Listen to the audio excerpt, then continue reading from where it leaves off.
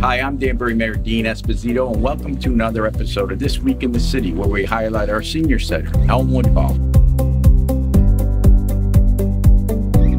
We offer a variety of programs, from wellness programs to benefits and support to lifelong learning. We also offer the rent rebate program. We'll give counseling on Medicare. We help people get access to food like the farmers market, and we usually do one-on-one case management resource and referral. The best way to learn about the Senior Center is to give us a call and join as a member. Membership is free. We're happy to have you. Renews every 2 years.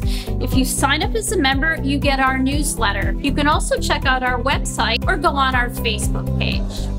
We're so thrilled to have a defibrillator here at the Danbury Senior Center. We know how important it is to save lives. We understand that anyone can use it because it has instructions built into it. And we're grateful for Mayor Esposito for providing us with a defibrillator here at the Danbury Senior Center.